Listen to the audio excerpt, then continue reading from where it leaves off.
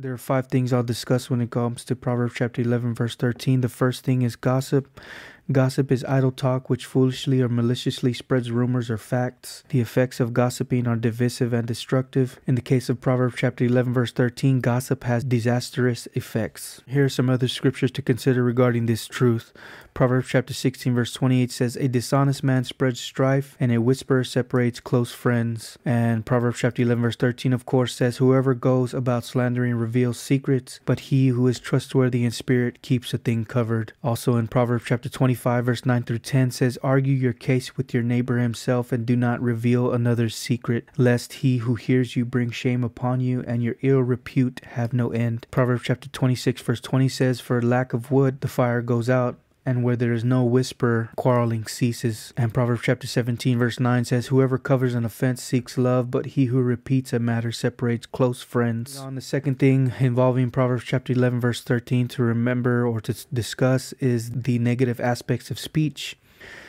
The sinfulness of fallen human nature can express itself in speech, provoking God's displeasure and causing enmity and division amongst people. This Proverb chapter 11 verse 13 involves the kinds of evil speech, particularly that of gossip. A few cross-reference scriptures to also look at are Proverbs chapter 20 verse 19. It says, "Whoever goes about slandering reveals secrets, therefore do not associate with a simple babbler." Proverbs chapter 16 verse 28, "A dishonest man spreads strife, and a whisperer separates close friends." And Proverbs chapter 17 verse 9 says, "Whoever covers an offense seeks love, but he who repeats a matter separates close friends." And the third concept also involving speech is the power and significance of speech. A person's speech has an enormous influence for good or ill and is a sure guide to character. Proverbs chapter 11 verse 12 through 13 reminds us of the timing of speech, that there is an appropriate time for silence. 1 Samuel chapter 10 verse 27 says, "But some worthless fellows said, 'How can this man save us?' And they despised him and brought him no present,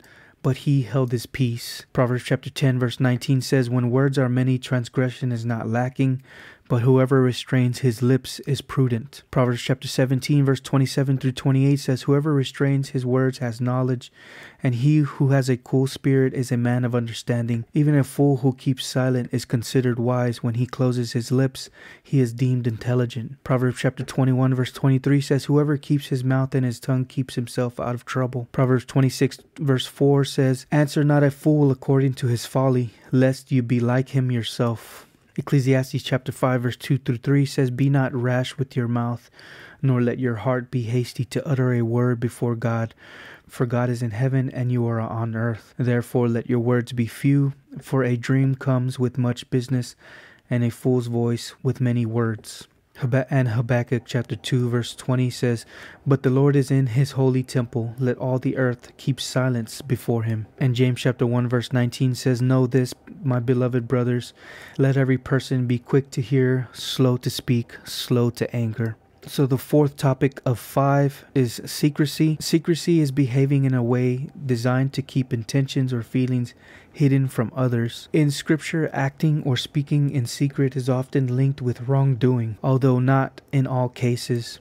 But nothing can be kept secret from God. So Proverbs chapter 11 verse 13 reminds us of secrets, particularly of human secrets. Romans chapter 2 verse 16 says, "On that day when, according to my gospel, God judges the secrets of men by Christ Jesus." 1 Corinthians chapter 14 verse 24 through 25 says, "But if all prophecy and an unbeliever or outsider enters, he is convicted by all, he is called to account by all. The secrets of his heart are disclosed, and so, falling on his face, he will worship God and declare that God is really among you." And Philippians chapter 4 verse 12 says, "I know how to be brought low, and I know how to abound. In any and every circumstance I have learned the secret of facing plenty and hunger, abundance and need." And of course in Proverbs chapter 11 verse 13, "Whoever goes about slandering reveals secrets, but he who is trustworthy in spirit keeps a thing covered."